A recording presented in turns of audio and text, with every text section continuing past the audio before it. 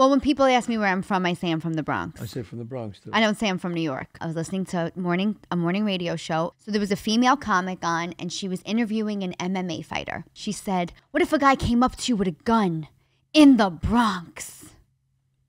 And I was like, what does the Bronx have to do with it? Chazz, I found myself spiraling. So I call Catherine. Right. I call Catherine Narducci, and she's like talking me, and she understands completely where I'm coming from, and she goes, "What are you doing? What other people do?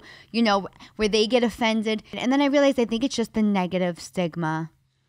Yeah, that the Bronx gets, and I think I'm over it. I'm tired of it. If you think about it, the Bronx is a beautiful place. And the houses where we grew up are beautiful. They were $1 million homes in Pelham Parkway. Or they just know Yankee Stadium. Bronx Zoo, one of the great zoos in the world. Where my wedding was. You were there. That's right. Your wedding was at the Bronx Zoo. That's how Bronx positive I am.